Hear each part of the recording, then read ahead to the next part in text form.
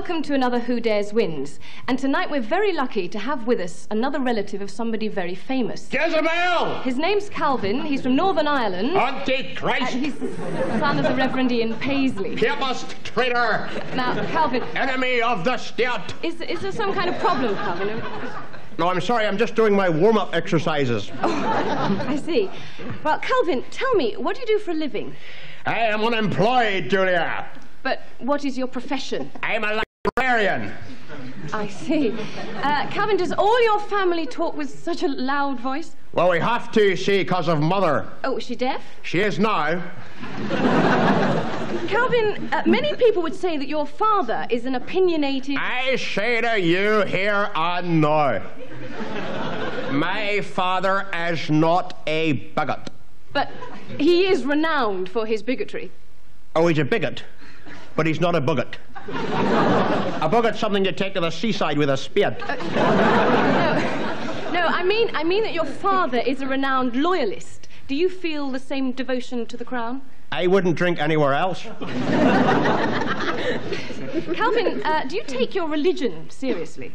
Julia, only other week, my father and I made a special pilgrimage to the River Boyne. Oh, well, to celebrate the famous Battle of 1690. No, to watch my father walk across it. We, the men of Ulster, categorically maintain that as long as that puny Hussein West...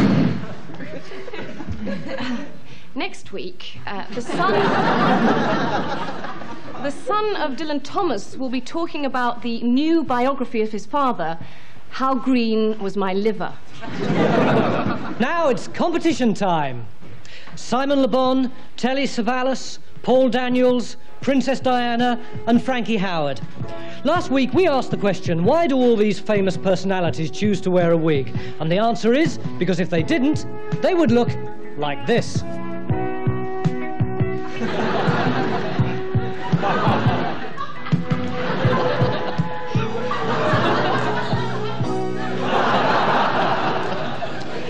We also asked which historical disaster coincided with the sighting of Halley's Comet in 1066. And the answer, of course, was the birth of Barbara Cartland.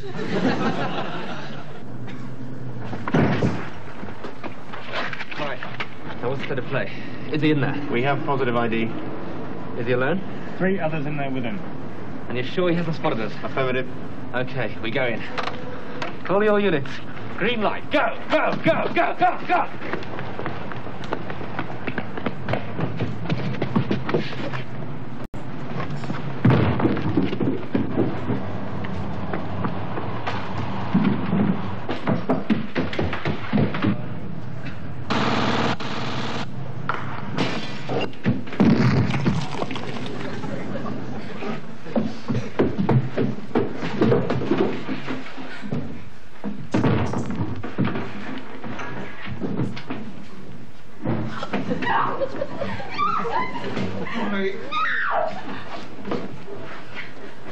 Stuart Lee.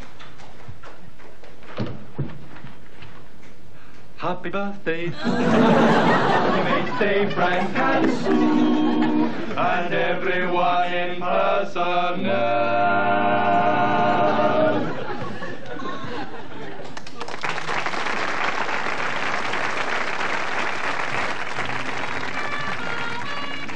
What is the volume of Mars? Oh, bloody hell. Oh, I know this one. Oh, what a bugger. Oh, God knows. Come on, come on. Suppose it's something like 48.6 million cubic yards. How did you know that? Oh, is that right? How could you know that? Just a lucky guess. Oh, look, I've finished. Your turn, darling. Yeah, I mean, do we have to play this stupid game? It's fun. I've had 93 questions so far and I haven't got a single one right. Yeah, I know, you've been really unlucky. I'll throw for you, dear. Oh, geography. Oh, geography. Oh. Right. Ah, you should get this one. You know this place quite well. What is the capital of West Germany? Oh, I know this one. Bon, diddly, bon, bon, bon. You're trying to... Bon, bon, bon, bon. Bon, bon, bon. Berlin. Bonn, you stupid cow! You're supposed to know that! You lived there for 6 years. But my name's just gone blank hasn't it, for God's sake? Started off blank. Oh, you've been really unlucky. Oh, shut up. This is a very badly worded question, that. Give her another one. I don't want another one. Have another one, for Christ. Now, if you don't get this, you really are a moron. What is the capital of Brazil? Oh, I know that. Brazil. Brazil. Rio de Janeiro. Brasilia. Do you think I don't know what you're up to? Humiliating me, patronising me. What? Oh, don't play the innocent with me. Oh, come on, lovely. Shut up, will you? Shut up! Oh, we can stop playing it. I don't want to stop playing till I get a question right. Okay. Pick a question. I said, pick a question. Which category? Showbiz. What is your favourite television programme? Read what's on the card. What actors have played 007 James Bond on the big screen?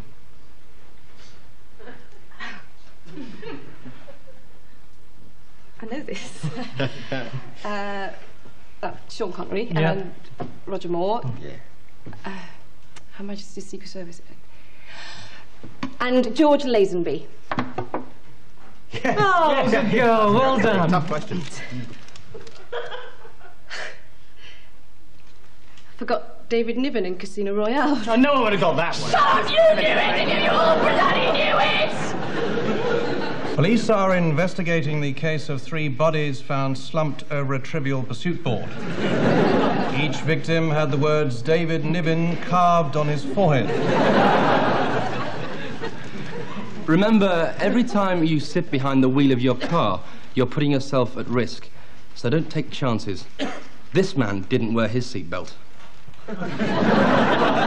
Don't end up like him.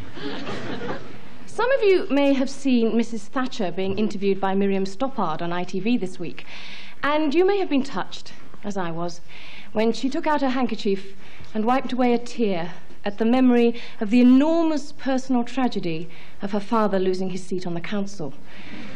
Well, tonight on Who Dares Wins, we have an exclusive because we have that very handkerchief. And this is the handkerchief. Something sewn in it. Ooh. It's a bit of raw onion.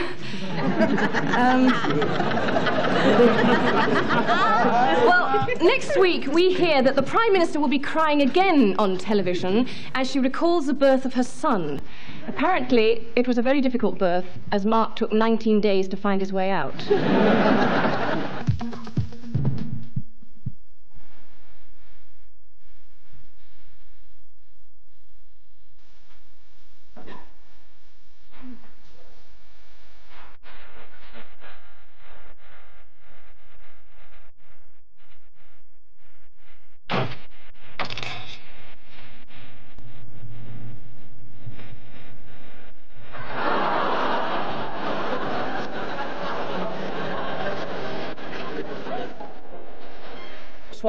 Swab. Yeah. Clamp, please. Clamp. Who's that down the end? The anaesthetist. Next to him. Oh, patient's lawyer. What? His lawyer. He did a Los Angeles brain surgeon for $7 million worth of negligence. We shouldn't be here. Yeah, absolutely. Can we get on, please? Now, I'm going to make an insertion in the wall of the aorta. Right? Uh-huh. Rather you than me. Sorry? Nothing. Sod him. I mean, so you make a mistake, let him sue. You're only human. I'm not going to make a mistake. Of course you're not, Sir Geoffrey. All right, scalpel, please. If you don't mind, Sir Geoffrey, I'd rather not get involved. Only I've got a wife and a mortgage. Scalpel, please. Certainly, Sir Geoffrey. If you'll just sign this disclaimer form exempting Now, look! liability. I don't care who's watching. This patient's life is on a thread, and we're going to save him, and we're going to do so regardless of any other eventualities and consequences, because we are doctors, all right? Sorry. Yeah, you're right, Sir Geoffrey, I'm sorry. Scalpel, please. It was him! It was him!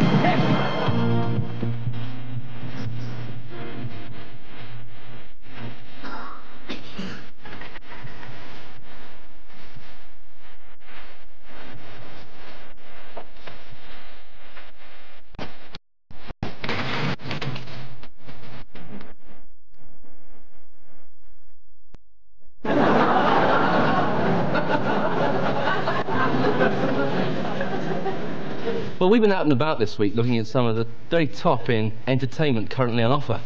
But first, Richard Stilgoe.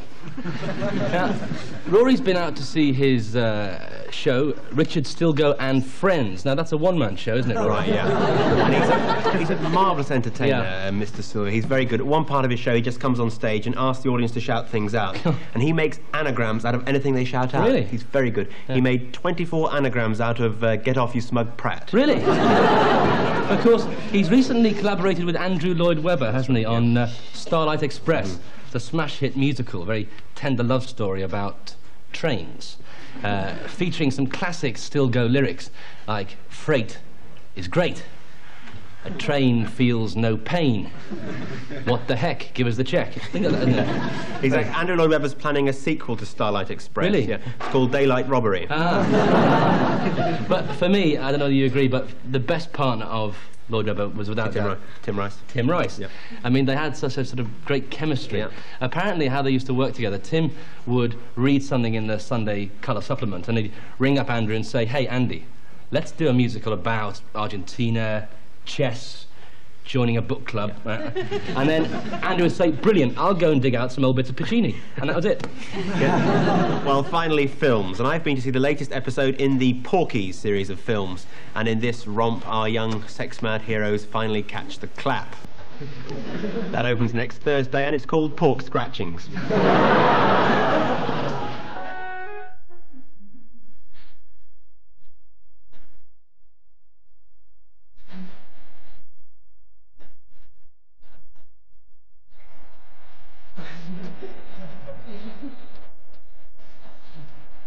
If a man you've never met before stops you in the street and gives you flowers, run like hell.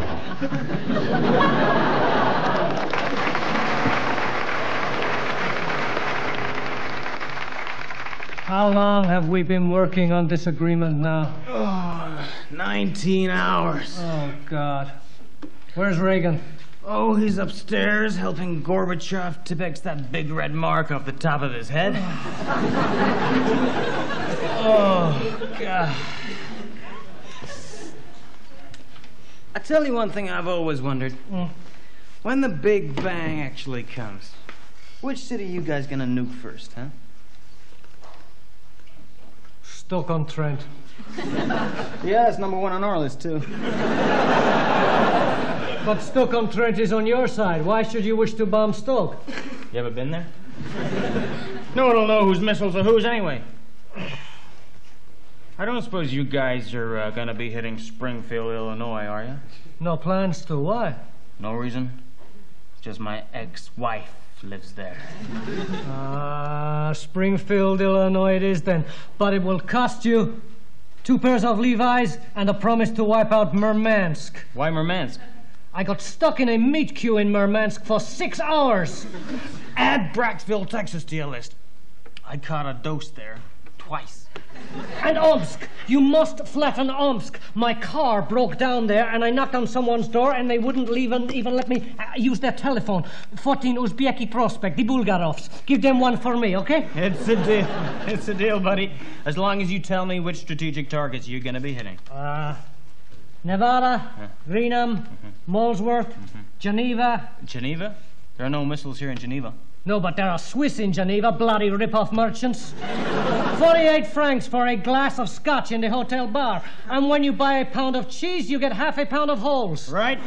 Let's hit them, the Swiss. That'll teach them to stay neutral last time around. And the Swedes! We don't believe that war can achieve anything.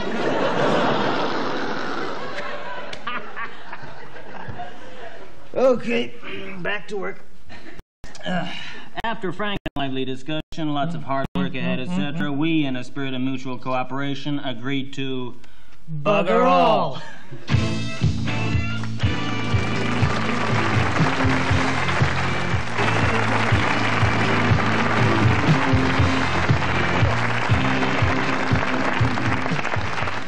Thank you. Now it's time for Who Dares Win's Job Spot, and we've got some very interesting vacancies this week. Here's one.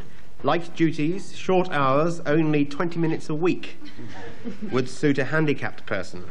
And that's centre forward for Arsenal.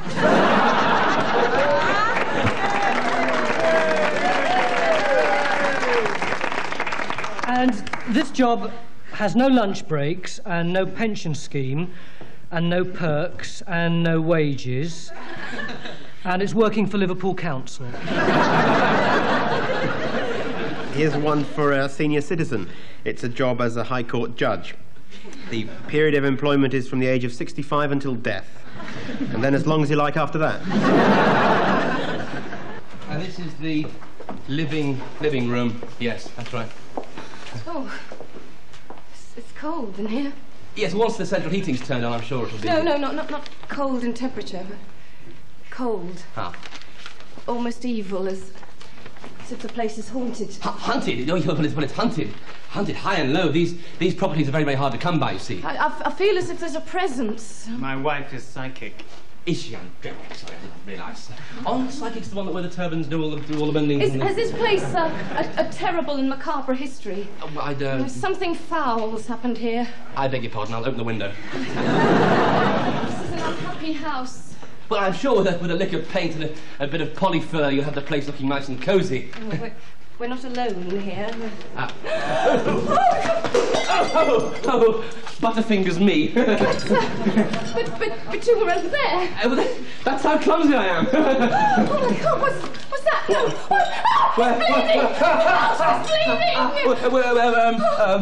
It's bleeding! It's wall bleed. Yes. Wall bleed? Yes, a lot of these Victorian properties are prone to it. What are you going to do about it? Well, stick a bit of toilet paper on it. Oh my God! There's somebody upstairs. That's next door. It's the bloke next door. He's a ventriloquist. But it's coming from upstairs. I know, he's very good, isn't he? But it's footsteps. Well, he's not that good. He can't throw his voice, only his footsteps. It's a novelty act. Stop that! Oh God! This place is haunted. It's possessed. Well, the council did try to repossess it once, but in vain. You see.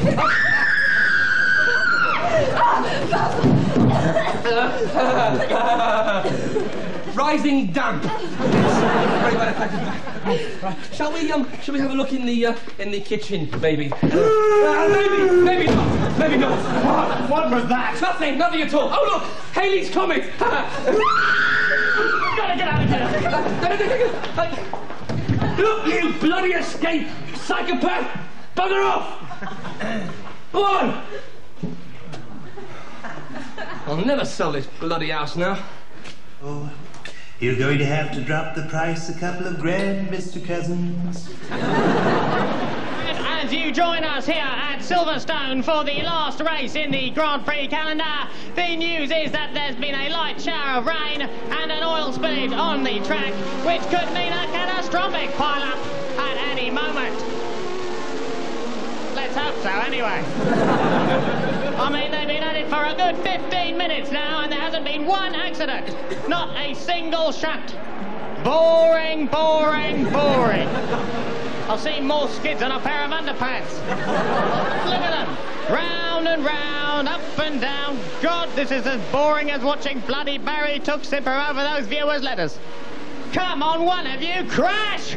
Oh, and Nigel Mansell has... Oh, no, he hasn't. He's all right. Damn. And so round they go again. Anu, Prost, Senna, tedious Continentals. Sound like so many brands of disinfectant. Well, that's it. I've had enough of this. Join me later for some real excitement. Live from that dodgy contraflow at junction 13 on the M1. Later on, we'll be asking, if Bob Geldof is such a humanitarian, why did he call his daughter Fifi Trixie Bell? With me is Dr. Sven Johansson, the director of the Swedish Institute for Atmospheric Studies. Hello. Hello. Now, I understand that one of your main concerns is acid rain. Yes, that is so. Would you like to tell us about it? Well, what happens is that the high concentrations of the sulfur oxide are released in the upper atmosphere by the burning of the fossil fuels here in Britain, and the prevailing winds blow this over, and it falls as acid rain on the forests of Scandinavia. I see. So what you're saying is that we produce the substance in this country, but it destroys the forests over there in Sweden. Exactly.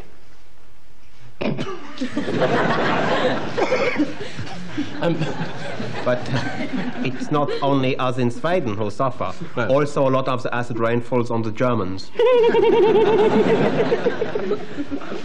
Let me get this straight. We do all the burning over here, right? But it doesn't affect us at all. And you get the lot. All right. You and the Krauts. Yeah. And the Finns. Still, I mean, look on the bright side. I mean, if all your forests die out, you'll have nothing to make that bloody awful crisp bread out of, will you?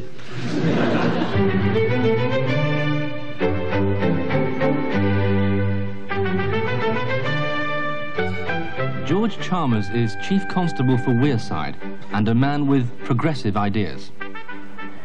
I know a lot of my fellow Chief Constables regard me as, well, a bit newfangled, a bit radical, but I do feel that the community has an important role to play, and I'm very pleased that our local magistrates have agreed to be more flexible in their approach, because I've always felt you can't just go on sticking people in prison as a punishment. There's got to be an alternative, more imaginative approach, and I think we've found it. It means local people feel involved, especially our more elderly citizens. Oh, he's fine. Mrs. Braithwaite's taking care of it.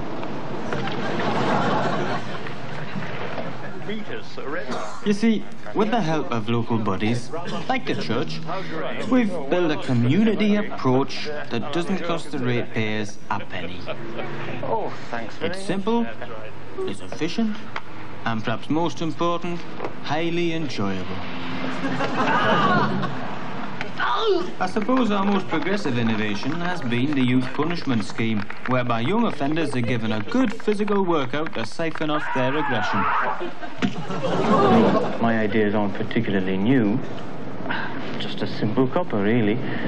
But I do believe they're given the right sort of short, sharp shock, then people won't do it again. I think that makes sense.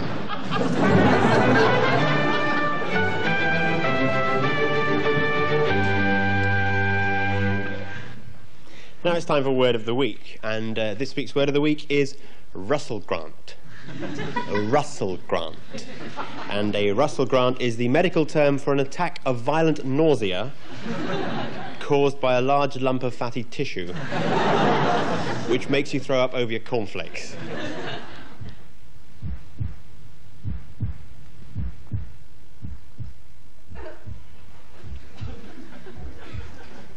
I'll be glad to see the back of this wound. Yeah. I've got to get out of here. You can't. You haven't got all your bits yet. You're still waiting on your ears. Pardon? There you are, see? Bored. Yeah. Are we alive yet? Hey? What? I mean, it's an interesting point, isn't it? I mean, when does life begin?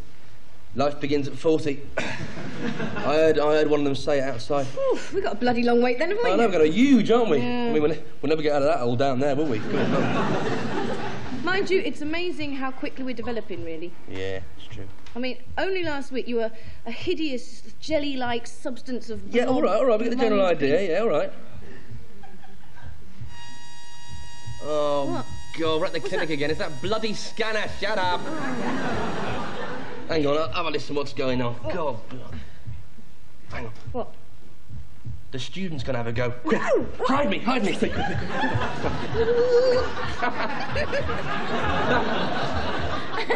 This'll bugger him up. Hang on. What's happening? He's saying, one of them's disappeared. He's saying you must have eaten me. Oi! Oi, you pushing? Oi! Look at all this groping. If she'd had the private, we wouldn't have all this bloody groping. What's private? Private? Oh, it's Arabic for queue jumping. You see, if you've gone private, you meet a much better class of person in the incubators, you see. Yeah. Make all your good contacts early on. Yeah. And then when no one's looking, you swap the ID tags around and you might end up the Sultan of Kuwait. Yeah. No? What's that? What? Oh, she's crying again. Oh, morbid old cow. Prenatal depression, Jesus. She's saying it's a terrible world to bring children into. Oh, all the drink and the drugs and the permissive sex. Doesn't sound too bad. Sounds terrific. What's that? Oh, God! Oh, earthquake! No! The chicken biryani she had last night. I wish she wouldn't go Indian, you know. Hang on. What? Oh, the doctor's concerned about us. Oh, he's going to send up one of those bloody cameras again. Oh, jeez. Camera? Yeah. How do I look? You look fine. How do I look? Oh, great, great. Right, hang on. Here it comes. Oh. Right, here we go. Ready? Yeah. Okay, here we go.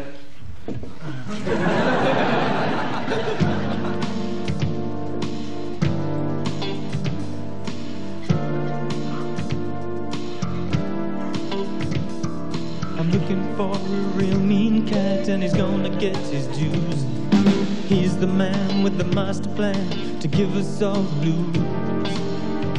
Who is that man? Who is that man who designed the £1 coin that makes holes in every pocket? I'd like to kick him in the groin. He is the man who invented nylon sheets that give off electric shocks. He sneaks into the laundrette and steals one of your socks. Who is that man? He is the guy who puts that drawing pen in your shoes. He puts faggots in your lager can. He's a girlfriend and it's you. Got him, that man. That man, he is a monster. His evil mind devised those little things with milk in that squirted in your eyes. He gave Jeffrey Archer his first pen. I gave the busker his guitar. This guy lurks in high-rise car parks. While you're gone, he moves your car. I hate that man. At nighttime, he's the devil. It's not cats that raid your bin. It's not some Greek who rings at 3 a.m. You can bet your life it's him. What's he doing now?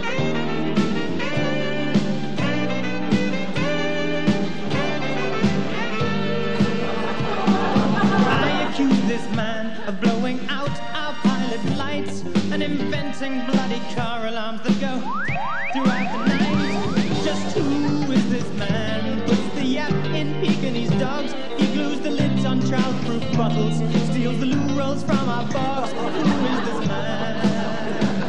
What have we done to him? Why must we live in fear? We gotta stop him now before he has his next idea. Who is that man? Who is that man? Who is that man?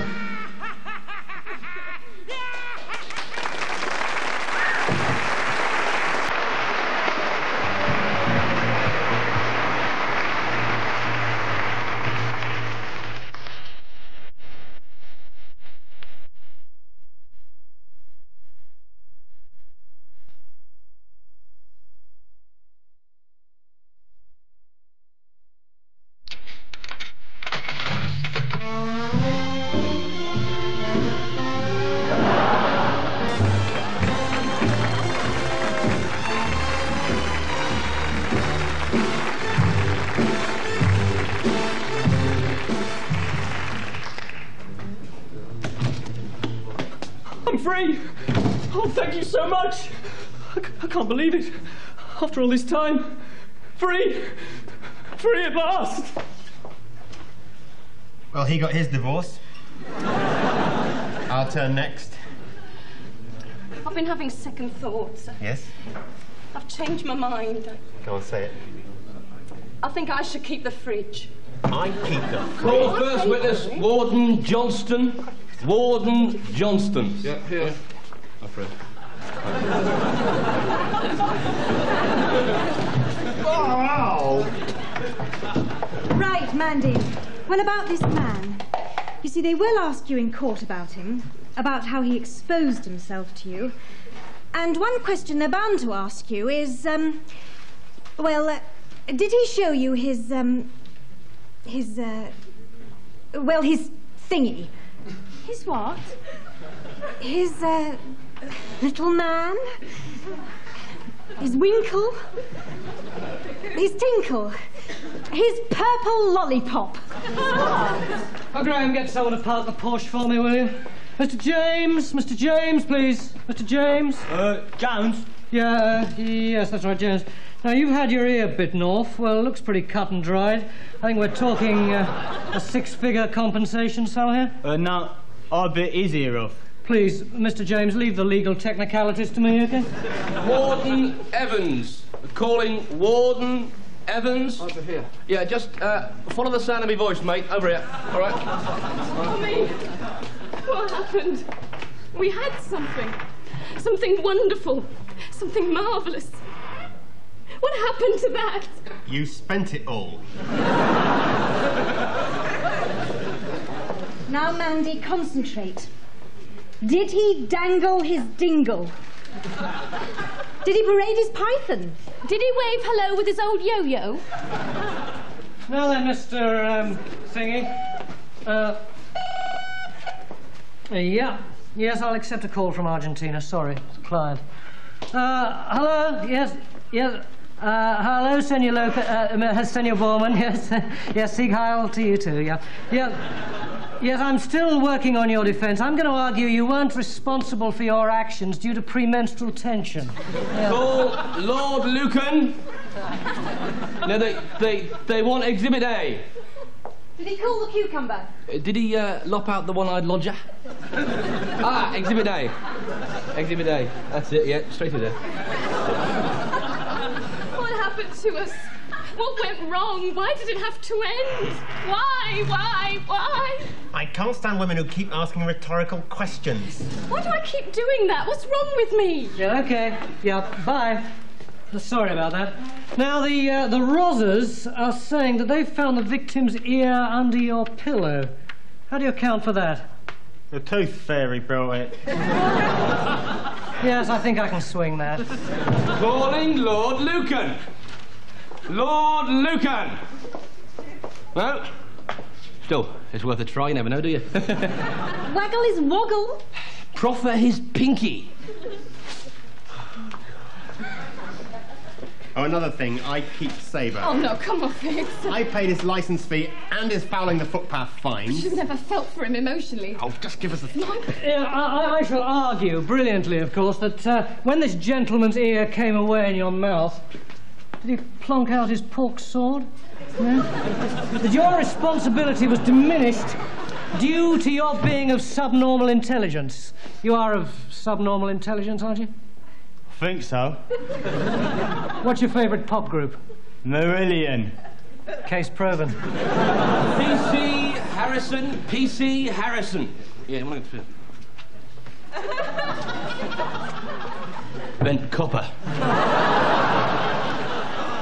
I must warn you, you're up before a very severe judge. Oh, hey, his lordship's in a right bloody stinker today, mate. Oh, what? What did that bloke do wrong? He's the court stenographer. He made a typing error. Did he flourish the old fella?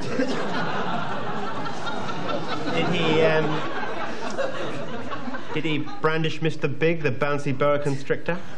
Did he waggle Mr. Wibbly, the wobbly worm?